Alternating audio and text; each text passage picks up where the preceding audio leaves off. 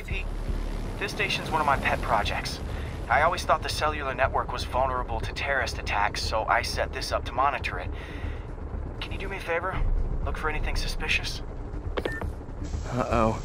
It's not terrorists, but there's a glitch in the system that's causing interference. And if I don't fix it, it'll bring the whole network down. Right now, it's only affecting the most sensitive equipment, like mine.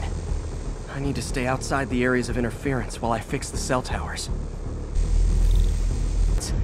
I need to be ready for a sudden change.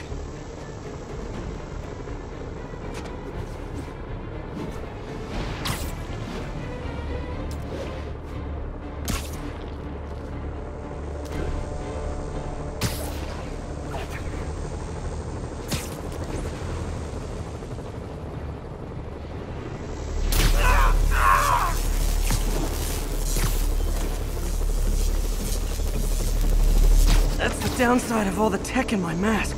That hurt.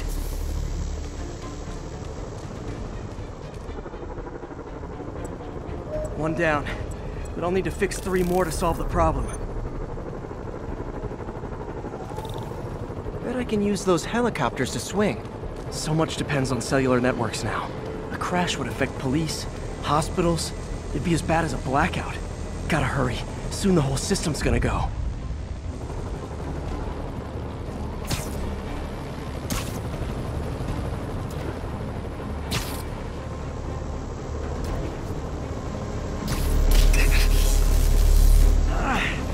Felt like my eardrums were gonna burst.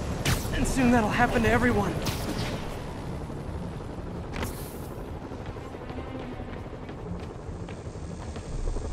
Got it. The job's only halfway done.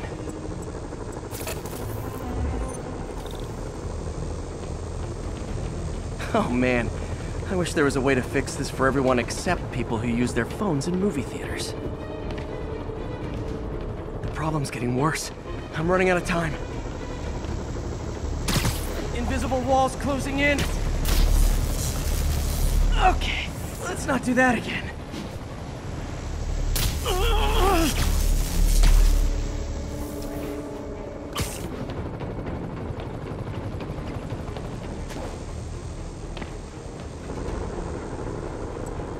Got that one fixed. Bought me some time, but I can't slow down.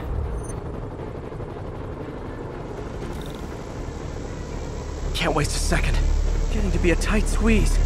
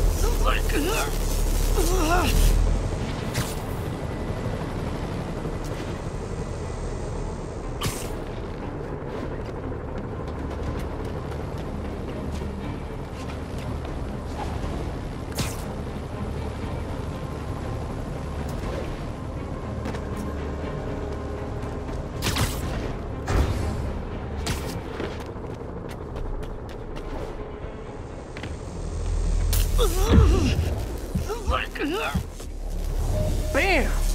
Now New Yorkers can share their domestic disputes on the subway again. And emergency services are safe, which is, also important. If the network had crashed, it would have cost Oscorp a bundle to fix their comms. They'll want to keep this station up and running. Harry's project should be safe.